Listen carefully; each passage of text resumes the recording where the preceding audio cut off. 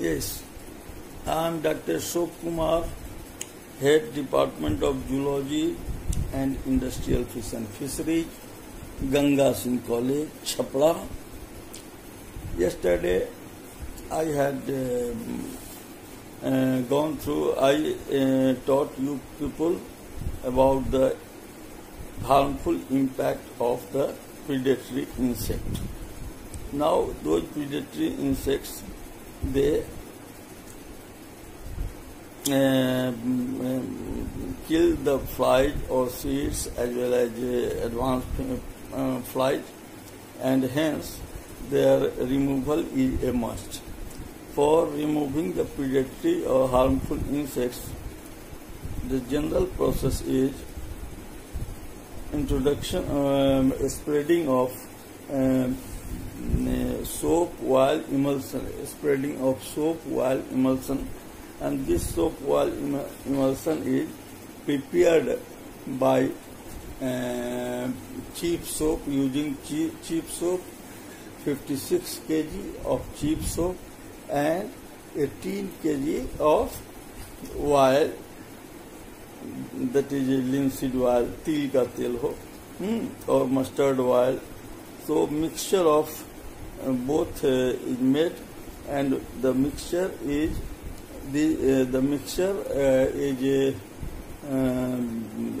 boiled in a container on very light heat, kam aanch par, and gradually and ultimately what happens, the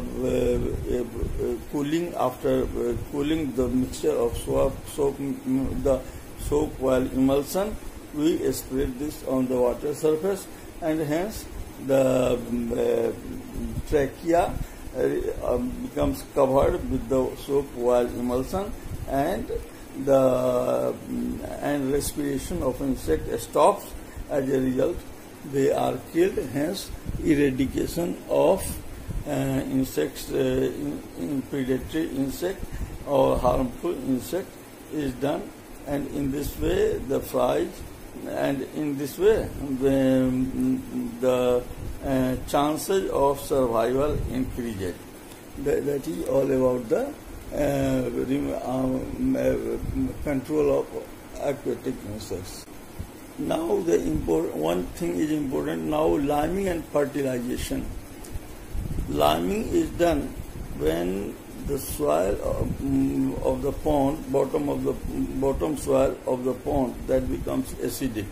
So, for removing the acidic property of the pond bottom soil, it is essential to highly desirable an alkaline medium, and hence liming is done.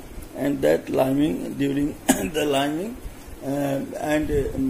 we use different types of, like limestone, calcium carbonate, quicklime or calcium oxide, calcium cyanamide, CaCN2, caustic lime, hydrated lime, calcium hydroxide, CaOH, quicklime. These are used, but most effective is quicklime. Quicklime has immediate toxic effect, and they eradicate the germs of the soil. A dose of 100 to 200 kg per hectare is sufficient for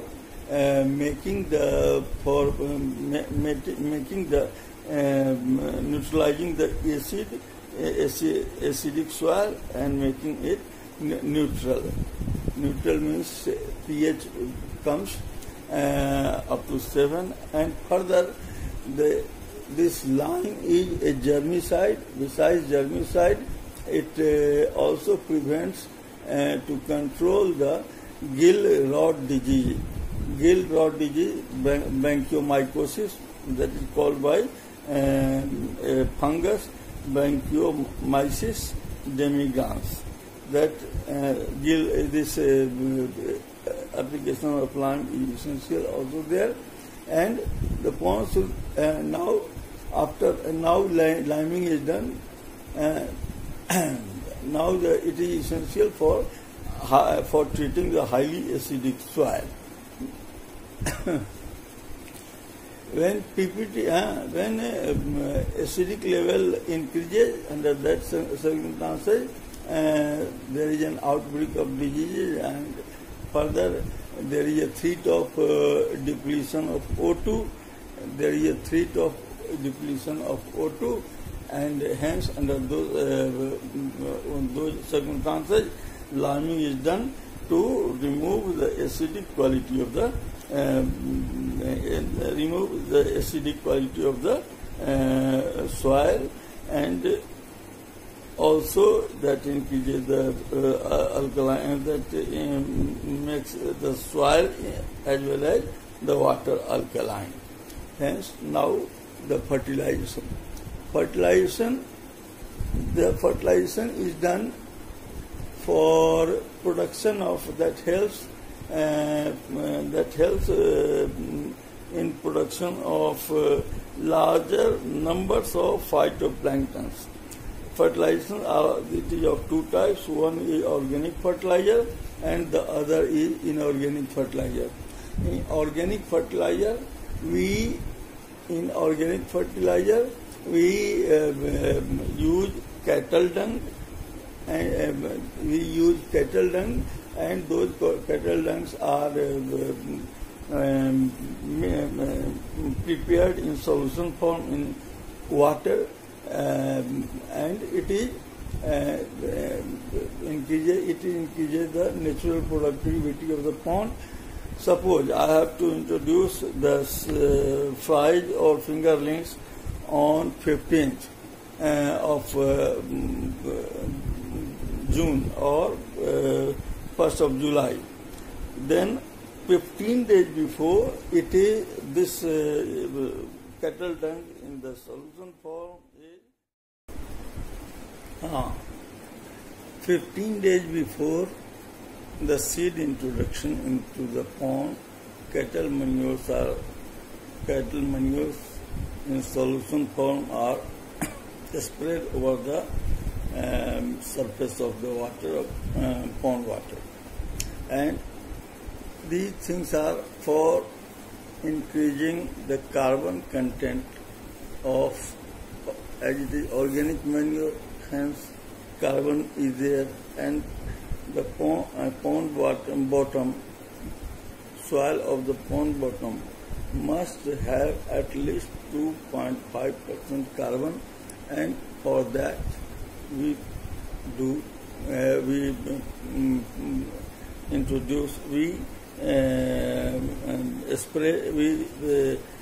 mix the pond water with this cattle dung.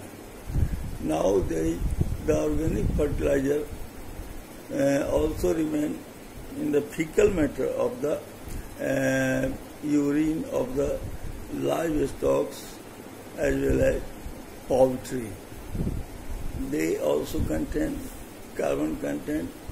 Further, green manure, which consists of wild grasses, cultivated plants of the compositive family with some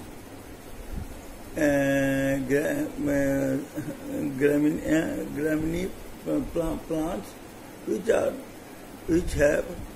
are rich in nutrition, and it has less fibers, and they are used as green manure. They are called green manure. So, third is cattle manure. This manure is similar to pig manure but less nitrogen than pig manure. Carbon-nitrogen ratio is 25:1. Cattle urine contains more nitrogen than pig urine in the form of hypuric acid, C6NHCS2COOH, hypuric acid. Therefore, cattle excreta decomposes slowly. Cow dung of about 500 kg weight and it expresses daily 25 kg. Inorganic fertilizer are mainly NPK, nitrogen, phosphorus, potassium and calcium. They are inorganic fertilizers. Then further in this fertilizer, potassium, minor elements are also present like magnesium, like boron, sulfur, copper, zinc. They are also remain in a small quantity, but main macronutrients that are nitrate, that are NPK, nitrate, phosphate and potassium along with some amount of calcium. Second is nitrogenous fertilizer. Liquid ammonia. The nitrogenous fertilizer contains liquid ammonia, ammonium sulfate and urea. These are the nitrogenous fertilizer. Amount of nitrogen varies in different trade names, and the nitrogen content in liquid ammonia can be applied 7 to 8 days before stocking the fish seed or advanced fry or fingerling, and cannot be used till the culture is going on. Phosphate fertilizer. Phosphate fertilizers are singles. Our soil in our area mostly for the pond bottom soil lacks phosphate, and hence the phosphate is given in the form of single superphosphate and triple superphosphate at the rate of 100 kg per hectare. If it is TSP, then it is only 35 kg per hectare. In single superphosphate, it is 100 kg per hectare, while in the TSP, in the case of TSP, it is given only 35 to 36 kg per hectare. So phosphate fertilizers are important because our ponds they need phosphate. They need phosphate because our in these areas our soil bottom are deficient in phosphate. Phosphate fertilizers, nitrogenous fertilizers, liquid ammonia, ammonium sulfate and urea are the nitrogenous fertilizers. So NP and K potassium, then phosphate fertilizers, single superphosphate or SPP, and the nitrogen fertilizers are ammonia, ammonium sulfate, NH4, SO4, whole 2, ammonium sulfate and urea. These are the they compensate the losses. They brings the productivity of the pond very much. Now that is all about the fertilization, liming and fertilization of the liming and fertilization of the stocking pond. It is very important question for the students, and they must know, if they are self-employed, they must know what should be the amount given to the pond bottom, to the pond, the fertilizer, organic fertilizers as well as inorganic fertilizers. Thank you.